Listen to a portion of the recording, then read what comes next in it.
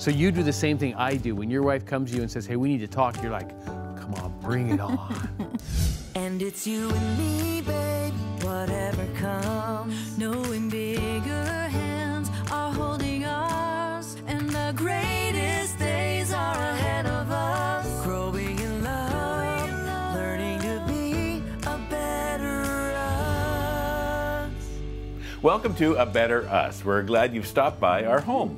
Today we're going to hear from Bill and Pam Farrel. They are marriage experts and authors, and they're going to shed some light on the communication differences between men and women. They actually encourage couples to make sure they take turns communicating. Which is actually code for Anne, stop talking so Ron can talk. Your words, not mine. I know, I own that, for sure. The old comedian Red Skelton once said, I haven't spoken to my wife in 18 months. I don't like to interrupt her. Actually, okay. Women really do use more words per day than men. So basically, we can out-talk you. I agree with that.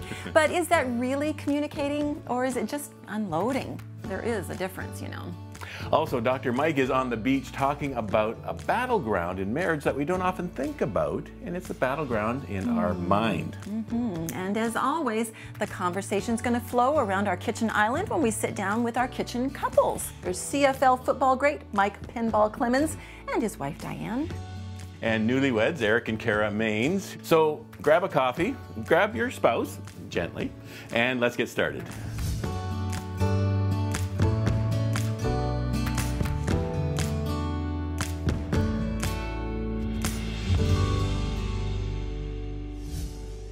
Men and women, we relate differently. Yes, the way we we do. communicate is very different. And we have noticed there's an assumption that most couples live with that's not exactly true. And that assumption is that all of our conversations are going to be good for both of us at the same time. Right. And the reason we hold that assumption is that's the way it was when we were dating. Everybody was operating at their best, and we were making sure that conversations were working. But in long-term relationships, it's more important to learn to take turns when it comes to communication. So guys, when it's your wife's turn to talk, first thing you want to do is turn off that fix-it mechanism you were born with. You know, as men, we're all fixers. So you do the same thing I do. When your wife comes to you and says, hey, we need to talk, you're like, come on, bring it on. Because we're going to size up the problem. We're going to figure out a solution. We're going to apply that male solution to the conversation, and we're going to be her hero for the day. And it's not really what she's looking for. And so guys, when it's her turn to talk, just turn off that fix-it mechanism, pack up your bags, and go on a journey with her. And let her take the conversation anywhere she wants it to go. And I get a lot of responses from men when I share this. The first one tends to be, Bill, you do not understand what you are asking. Because if I give my wife permission to talk like that, she will never stop talking. And guys, it's not true. She will finish. Yes. And you'll know she's done because she'll do something like... and she might even say something that sounds like... You understand me like nobody else. Which I know is not true, but I like this look right here, so I just go with it. And the second reaction we tend to get is, what is the point? You know, we started off talking about vacation, and somehow her mom got in the conversation, and her mom has a sister named Karen, and Karen's got a 17-year-old daughter, and we have a 17-year-old daughter, and she's got a good friend named Karen, who's not a real good influence, and the conversation just starts to spin, and we start to wonder, what is the point? Well, men, the point of the conversation is simply to help her finish. Because one of the primary ways that women build trust in relationships is they connect their life to the person they think is most important in their life. So if your wife's talking to you, she's connecting her life to you, building trust in the relationship so your relationship can thrive. Right, help her finish, but not by saying, you know, give me the headlines, cut to the chase. What's the bottom line here? Yeah, not a good tactic, guys.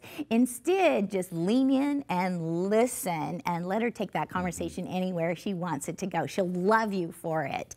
And it's very different than the way guys process life. And so men like to stay in the box. We women often have more words per day than the average guy, so we can just basically out-talk them. And because of that, sometimes we sell our man short. So one example is there's this cartoon that I saw, and the girl said to her uncle, "Oh, everything you did just totally changed my life." And the uncle took out a business card and said, "You can take this down to the gasoline store and they'll give you 10% off." And the wife saw the whole interaction. She's like, "Okay, our niece was pouring out her heart and you handed her a business card? Have you no feelings?" And he said, "I had feelings. I was afraid she was gonna hug me. I was scared it was gonna go on, and I was happy when it was over. I have feelings." Guys really do have feelings. They're just slower to reveal themselves, and they're buried in the very bottom of each one of the what we call waffle box compartments. And so when a guy brings up a subject to talk about, he actually thinks it's that subject that you're going to talk about.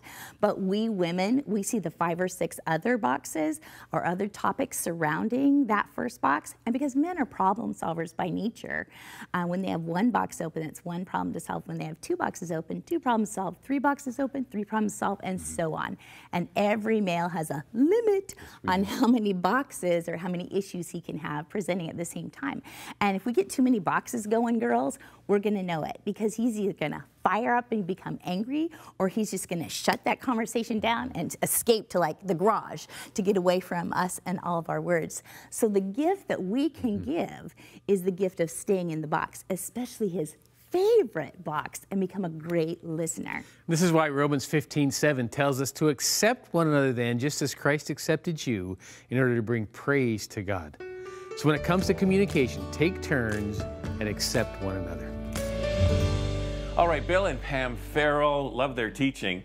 And, you know, this whole idea of men and women think differently, and we need to just kind of understand that, and to know that we can accept each other's differences, and the guys can, the suggestion was to lean in and listen and let her talk if she needs But to. I think the whole thing about thinking differently is communicating differently, because as we're thinking, we are communicating, we are speaking differently than each other. By the way, we're with our kitchen couples here, Mike and Diane, and Eric and Kara. We better just say a quick hi that way. But you know, we do marriage seminars across the country, and we find that with couples that we are talking with, communication issues are really high up there in the whole stress factor in marriages. And so really figuring out how we think differently and communicate differently is important. Yes, the number one, I think it's the number one, you know, way for a successful marriage. If you have the right communication, prayers first. Absolutely. Communication is second, right? Because if you don't have that communication, then something's lost in the middle. Yeah. Right? So you have to have that, you know, communication. And that's something that I had to learn. This guy had to teach me, because I was terrible. You know, I would keep everything in, right? I was one of those people that, oh, I just, you know, just stuff it down and not say anything, and stuff it down and not say anything. And he'd be like, just talk to me. So this goes against the grain, because Of you're the stereotypes. You're supposed to have 10,000 more words a day than Mike does, And but we're not so completely much. opposite. Yeah. And it's funny because we're opposite that way. I said I started the heavy breathing a little bit ago, because, you know, as a football player, you know, when you come to the sideline and you're gassed, they put this oxygen mask on you, right? And that's what happened for me. Yeah. So we went to this Athletes in Action conference, and they had the marriage conference, and all of a sudden, right, they told us, I mean, we know that we think differently. It's not just that we think differently, it's how we think that is the key. Yeah. And when you put the time in to understand that, it's like oxygen. Oh, okay. It makes sense now. Get it now. Yeah. You put the time in, right? When you put the time in, it reduces tension, right? And so I found that to be so fertile. And I think another key for me is kind of after I did that and after I understood that, then I thought about, you know what? This is God's design. Maybe I ought to embrace this, right? like God said that, like this is the way He tended to do this. So yes, let's embrace it. She's a good compliment to you. No question. She really is. Yeah, and it's funny because the people best always say compliment that I know. you guys are opposite. He's more like, you know, the woman when it comes to certain things, and I'm more like the guy. But you know, we figured that out and we've made it work. Yeah, exactly. That's the bottom line. Now, what about you guys? Do you find... When we were watching that clip, we laughed because we could relate very well. Very well. Eric definitely thinks in the box and likes to only address one situation at a time. It's true. where That's the I way love- God intended situations to be handled. One step at a time. He only gave us 2 feet, so we can have 1 step at a time. Okay. Where I tend to just start at one point and go to the next Yep. and go to the next, and maybe Eric only wants to discuss this one topic, and I think it's him wanting to open up about all of these surrounding topics. For instance, like after a youth night, I would debrief with Kara and say what Your youth pastor, just That's for right, someone yeah, who youth might not. pastor. We'd debrief with Kara and just say, so what did you think about this one section? So it would say like the time of worship. What did you think about that one time? Like how were the songs and everything? So Kara would take that as an opportunity. Yeah, I'd be like, okay, let's talk about this. Let's talk about all of it. She would kind of allude to what I asked. She'd be like, oh, well, yeah, actually, this song, oh, I love this song. But then she'll bring up other things, Yeah, just like, but then, you know, there was some guys outside that you had to go talk to. And it was just like, oh, no, I just want to talk about the worship part right now. And then maybe I'll ask about that. But yeah. Yeah, and then So we definitely think differently, and we're still learning on how to communicate We are. effectively and efficiently. So what Bill Farrell was saying, okay, understand that that's the way the wife's spaghetti mind works, because one thing connects to another, and just he says, just pack your bags and just go for the ride. Let her go. And just let her Enjoy talk. the You know, ride. some guys might be thinking, well, I don't want to feed the monster. Just let it go. You know, The monster. well, no, okay, that's not a good analogy. Okay. Well, I said some guys might think that. Okay. So, Talking now, honey. Just stop talking. okay, but his encouragement was just let her go and listen and listen. Like that Yeah. is the key. Yeah. Because Yeah. actually Yeah. listening, because it's so I important. heard somebody say that the biggest problem in communication in marriage is most of the time we don't listen to understand, we listen to reply. To see exactly. What are we going to That's say? We're it. not trying to That's understand exactly what it. he's trying to say. We're trying to figure out, okay, how am I going to exactly it. talk about what he just said? What's my comeback? Exactly. What's my comeback, right? Exactly. And many times in sort of understanding that, if we then repeat what was said, right, before us, so that we can show that we understand what we have to say after that. When we do that, we gain a voice, right? So when I repeat what she said, now she knows that I've heard her, and so she's more apt to listen to what I have to say. That's good. That's good. And the conversation ends with maybe it's not that sigh that Pam had, but it's just kind of a okay. We got it on the table. We talked it out well, and you both feel good about it at the end. Yeah. Okay. Well, I think we all feel good about this right now. You can sigh. Okay. And we'll have a little bit of a break, but we'll be back in the kitchen in a moment. We're going to be hearing from Dr. Mike on the beach, and he's going to be talking about a certain battleground that we might not always associate with marriage. All right, stay with us. Men don't waffle. Men don't waffle. That's good. That's good. Our goal is to find the best, to look for the best. And when you look for the best, you'll find the best. When you look for the worst, you'll find the worst. Hey friends, Ron and Ann here. We're so glad you're with us at A Better Us, and we pray your marriage is blessed as you take this in. Be sure and hit that subscribe button if you haven't already, and enjoy this video.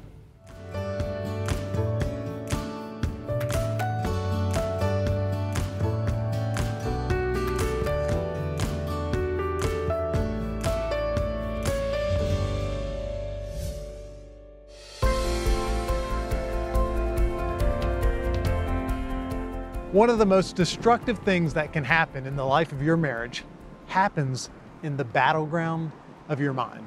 So here's what happens. We all have thoughts, a running dialogue in our head about what happens minute by minute, moment by moment in our life.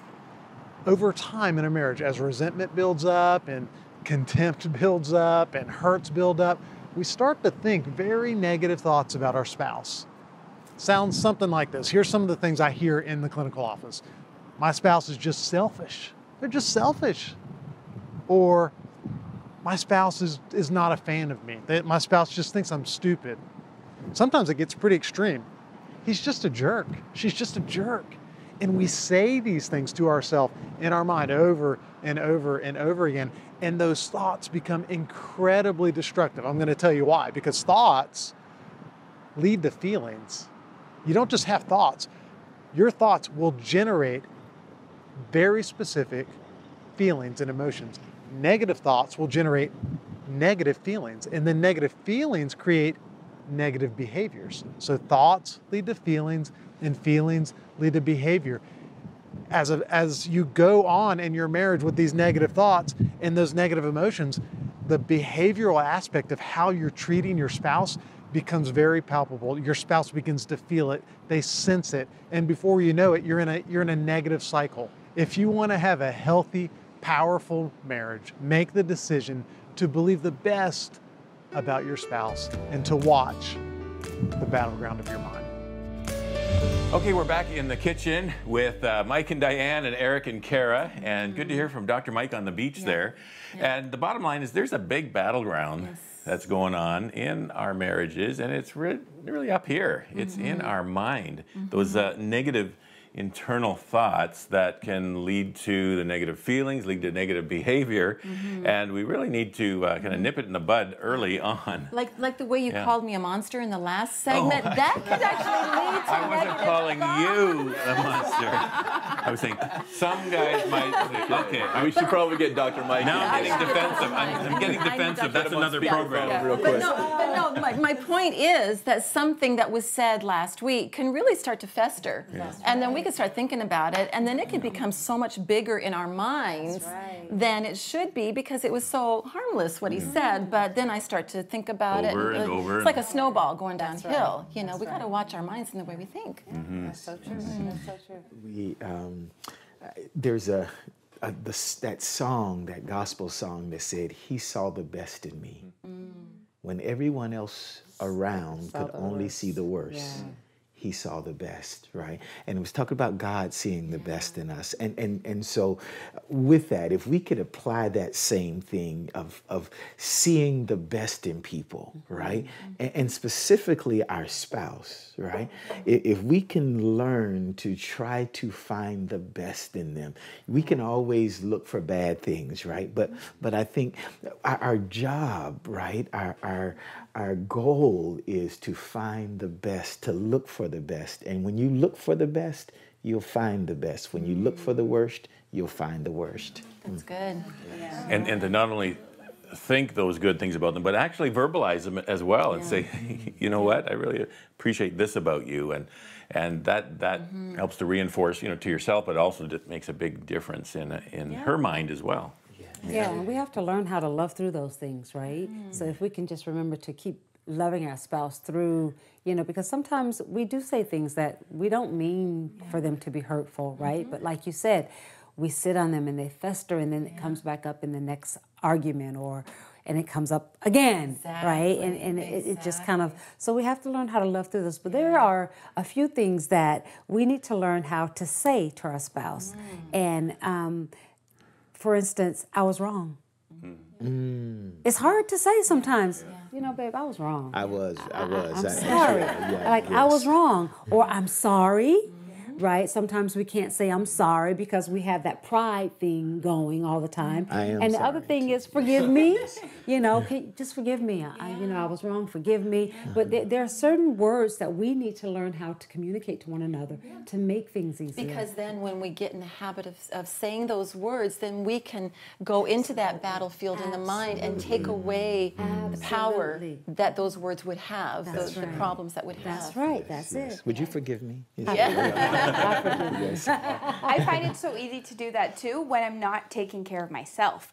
So if I'm not getting enough sleep, or if I'm not in my devotional life, or things like that, I can find that sometimes if Eric says something, I might fester on it because maybe I didn't get enough sleep, and just reminding myself, no, I need to take every thought captive, that I need to sometimes just hold on a second, maybe sleep on it, or just say, Lord, like, I know Eric's heart and I know he loves me. Help me to see what he sees. Right. Help me to see what you see, Lord, so that I can act appropriate in this instead of just acting like emotional and like That's good. just That's good. going all out. And Thinking about That's good. on the other side of the coin there, instead of maybe you're overthinking it. On my side, sometimes I actually kind of feel, I don't know if it's I feel guilty or something, but that I'm not thinking as hard as Kara is about these issues. And so, like, is that an issue on my part? Do I need to change that?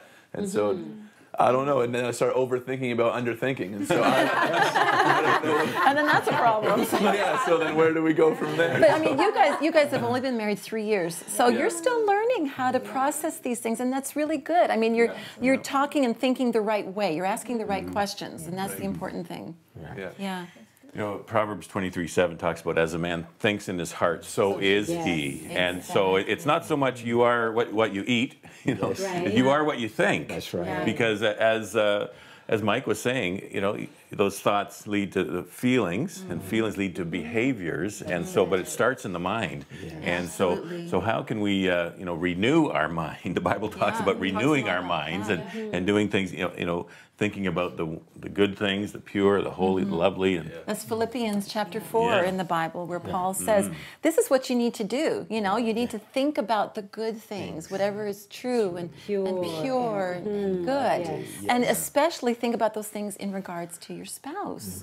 Because you want, this is the most important relationship you have on the planet. Aside from your relationship with God, there is no one higher, not even your kids. Sorry, hun, you're my son, but you're the most important in my life. Exactly. You've got to work things out. Yeah. But no, I think you guys knew that too, didn't you, growing up, that this relationship was the most important. And so you really do need to pour most of your energy into thinking and how can you make this better. And the battleground of the mind is a really important place to start. Eric, that's why I loved you talking about overthinking and underthinking, right? Because that really is the key, right? As long as you are processing. The challenge with mindset, right, is we have set minds, right? And if we do explore, that's that whole exploration process, thinking about it, trying to get better, that's what leads us to better understanding, better relationship, better communication. So continue to think, so that because what you're doing is wonderful. That is the right thing. And by the way, you've made the right choice too. Her comments, just that, I mean, that whole so admirable to even be able to think and process like that. I think a lot of people. Marriage, I think a lot of people will be encouraged by your words. Can I pick them or can I pick them? You're on it, bud. all right, well, this is great. It's been a good discussion. And so we're not finished with the program quite yet, so stay with us, all right?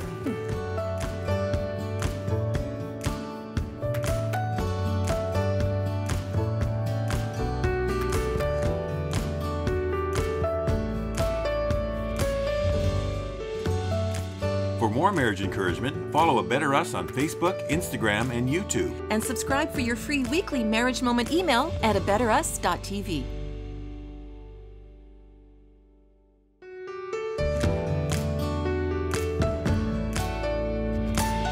You know, one of the questions we get time and time again is, how do you fight fair? Right. After all, we all have conflict, so how do you do it in a way that is productive? And we know certain ingredients are essential to fighting fair. That is so true. And one of the keys of a fair fight is taking ownership in the midst of the chaos. Yeah, you ever had a pride fight?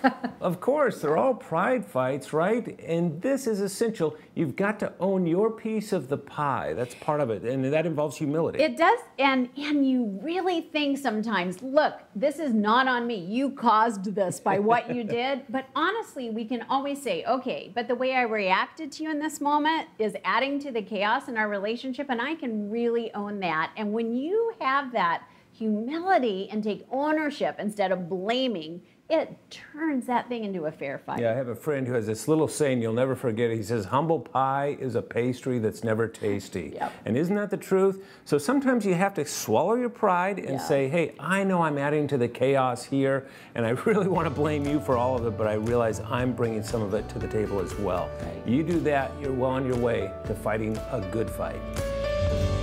Hi, we hope you're enjoying the show. You know, our vision at A Better Us is to see every marriage become a loving union that creates a safe family haven, building a legacy of hope for future generations. Yeah. That's why we feel it's so important to invest in marriage relationships through producing a new episode of A Better Us every week. Absolutely. If you feel as we do that marriages are worth investing in, then please consider joining us as a member of A Better Us with a monthly donation of $25. You'll be making a big difference in lives and families, and we'll send you 2 of our special mugs, the mugs that you see our kitchen couples using each program. Absolutely. And be sure to send us your mugshot selfie, and we'll post it on our Facebook page and on our website. Simply visit abetterus.tv and click donate to set up your automatic monthly giving. God bless you, and thank you so much for making this program possible and helping us strengthen marriages. So we can all become a better us.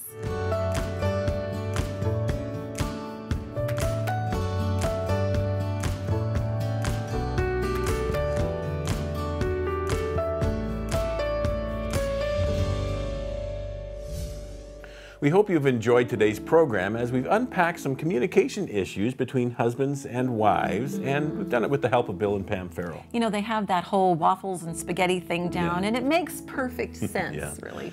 But understanding our differences isn't enough. We need to do the work to put into practice what it takes to become a better us. And then we heard from Dr. Mike on the beach, and he shed light on the battleground of our mind.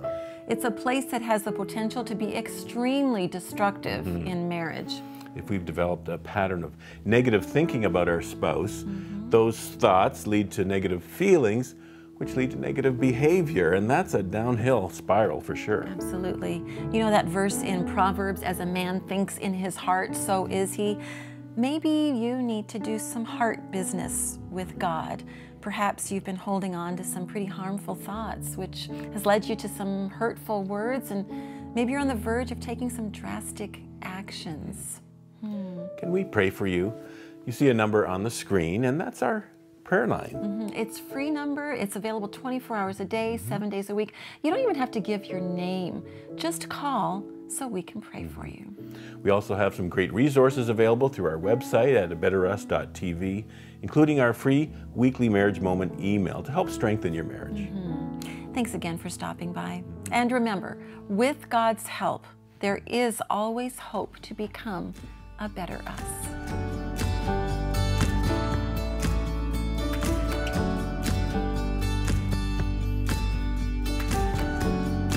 Hey friends, we really hope you're enjoying the marriage conversations here with A Better Us on our YouTube channel. We have hundreds of more helpful marriage videos designed to give you hope and tools to make your marriage better. You can see just a few options we think you might like here and here. Enjoy! Oh, and make sure you subscribe by clicking here so you don't miss out on all the great marriage help we have coming your way soon.